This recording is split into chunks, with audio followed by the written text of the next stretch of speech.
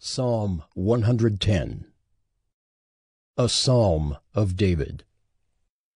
The Lord says to my Lord, "Sit at my right hand until I make your enemies your footstool." The Lord sends forth from Zion your mighty scepter. Rule in the midst of your enemies.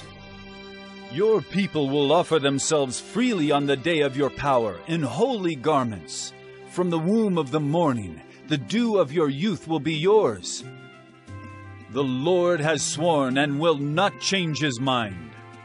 You are a priest forever after the order of Melchizedek.